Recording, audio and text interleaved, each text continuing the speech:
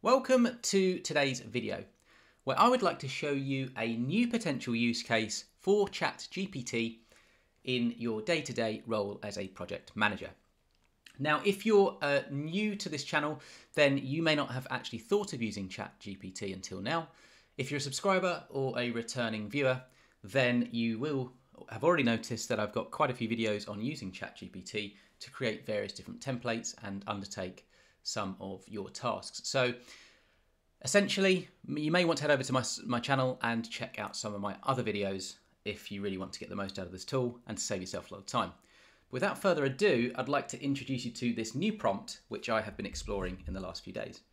So what we're going to use ChatGPT for here today is creating a RACI matrix. So what I'm going to do is I'm going to start off with some simple prompts, and then we're going to refine the prompt further. And we're going to suggest different things to the tool and see what we kind of get out. I'm going to give you some recommendations as to what to input along the way. Now, before I begin, I just want to mention that I am using ChatGPT 4. This is part of the paid plan, so I'm paying $20 a month for the privilege. It is slightly better in terms of the reasoning and conciseness. Essentially, the output is a little bit better. It does take a little bit longer than if you were to use the default, and this is what's available for all free plans. So just do bear that in mind. But I'll drop a link in the description below to head over to ChatGPT where you can get your account if you don't have one already. So here is the prompt that we're going to put in today. Very, very simple. We're going to start with the basics and then we'll expand further. Please create a RACI matrix. So obviously very, very simple. We're going to see what the tool does for us and then we're going to build out from it. So as you can see, I've put that in, and the first thing it's doing is it's giving us a brief overview of what it is. If you're not aware already, chances are you are. But as you can see here, here's a simple RACI matrix for a hypothetical software development project. And what it's doing here is absolutely brilliant. It's putting it in tabular form, which is great because it means we can export it to Excel or another tool, and I'll show you how to do that shortly. But what it's doing is it's mapping out the tasks on the left, as you can see, for a software project. And then it's putting in the different responsibilities against the different stakeholders. So this is obviously absolutely fantastic. And it's a really, really good starting place that we can kind of work from. And as you can see, it's very, very basic. I just put create a RACI matrix. So what we could have done, and to be honest, this response has actually gone a step further than I would have expected from the outset. So what we could do is we could put, please create a RACI matrix for a software project. Of course, depending on what your needs are, you could simply update that. So let's say you're working on a web design project. You could put, please create a RACI matrix for a web design project. And I'll run through that in a second just to show you how this would update. I'm obviously thinking that the task deliverables will change depending on what we put in there. But I love the fact it's given this little key and it makes us fully aware of the role. So as an example, if we were to kind of export this, we could add this as a key. So anyone who views this gets an understanding of what all of the letters mean. So of course, you probably know that as a project manager, but some of your project stakeholders may not, that this may be the first time they've seen a RACI matrix. So it's a good kind of addition to include. So we've done this. What I'm going to say now is please refine the matrix. So what we could do at this stage is we could start a new chat, top left, probably better because it's going to start afresh. But what I'm going to show you now is how you can kind of add a secondary prompt, and that's going to basically build upon the previous one. And that's why I'm going to add it here rather than start a new one, just to show you how that kind of works. So please refine the matrix instead with a focus. Instead, for a, that's probably better terminology to put in, for a web design project. So what it's going to do now is, so it said it's tailored for a web design project. And as you can see, this is absolutely brilliant. It's actually changed the roles. And this is likely on a web design project. You're going to have a web designer, you're going to have a content writer, a developer. So that's the first thing I'd kind of pull out. It's absolutely fantastic for. It's kind of changed the roles, and that's obviously more applicable. When I look at the actual task deliverables, as expected, these are different. some of them are the same, of course. We've got project planning, that's going to be required on every project. Requirements gathering is, again, the same. But we've got content creation, we've got website development, we've got SEO optimization, site performance. So this is absolutely brilliant. It's really refined it as we've asked it to get a more specific RACI matrix for a web design project. Now, another thing you could do is, I'm just thinking of potential use cases here. You may have a set list of tasks and deliverables. Maybe you've built out a project plan already, or a WBS, work breakdown structure. You could input them here. So you could say something like, please create a, so this again would probably be best in a new chat for this particular example. Please create a RACI matrix for a web design project with the tasks as follows. And this is what you could then do. You could put a colon in there, and then you could simply put in, I'm obviously going to copy these just to get this moving, and I'm not going to sit here thinking through them. But you could put things like, you could add it, as I should say, like this. And what that will do is it will tell ChatGPT that you definitely want to include this. So what I'm trying to show you here is how you can kind of manipulate the tool to meet your needs.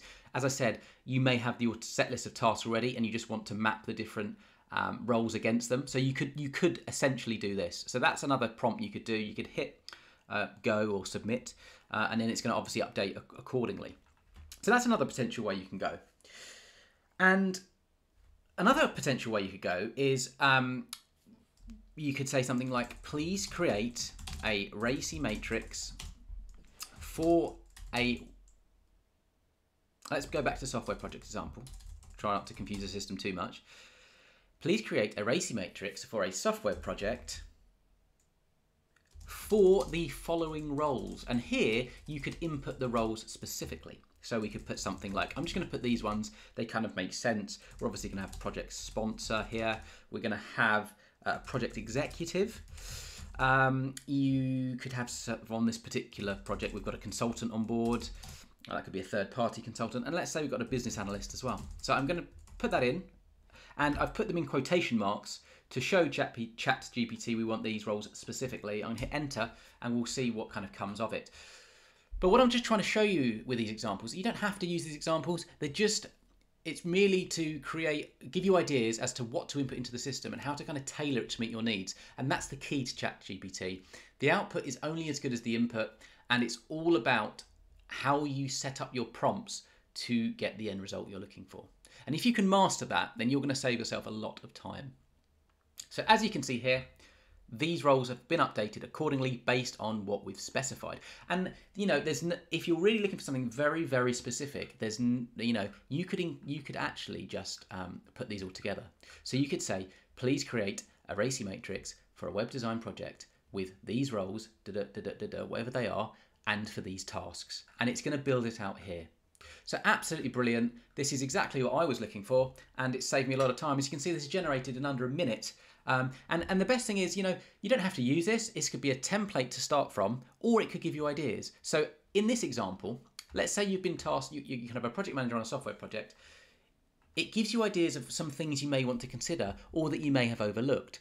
As an example, this one's probably a bit too kind of high level. But if I look on this one, a web design project, SEO optimization, you might not have actually thought, well, if you're working on a web design project, it's likely you would have thought of that. But let's just say you hadn't, or it sparks off new ideas of areas to explore. So you may think, oh, I need to get in contact with the developer on the SEO optimization. It just sparks your mind and gets you thinking. That's what I really, really like about this tool. It's a really good base to work from. But the fun thing I'm going to show you before we finish up, I realise this video's gone on for some time, is what do you do once you've kind of built it in ChatGPT?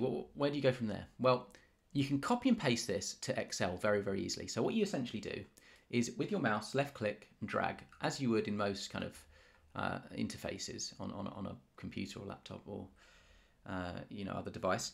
I'm going to press Control C. I'm going to open up Excel, so blank Excel. Under the paste, I'm going to put, we have two options. We could use the keep source formatting. And what I like about this is it gives us that kind of, we've actually got like kind of a table. We've got that table built here. So we've kind of got the gray shading and it differentiates it from the kind of empty empty cells. So that's obviously great. But I don't know if you saw quickly there on the hover. We can also just match the destination formatting. So essentially no formatting, but it's fantastic. You know, it's pulled this into Excel. From here, you know, we could make some simple formatting adjustments. We could bold this. We could then just put this in like a grey as an example. I don't know, put this in a white. You know, you could tailor this to meet your kind of company's branding or what have you. You could then obviously center these. You know, that looks much better in a RACI matrix. So you could do things like that. And then once that's done, obviously save up. You could send this out as an Excel. You could pull this into a PowerPoint. Or if you're working with another project management software, you actually could save this, and most of them enable you to import from Excel. So you could actually do that as well. So yeah, I hope this video is useful. I'm not going to go any further here today. If it was, please do hit the like button. That tells me I should continue recording videos like this, and do consider subscribing to the channel.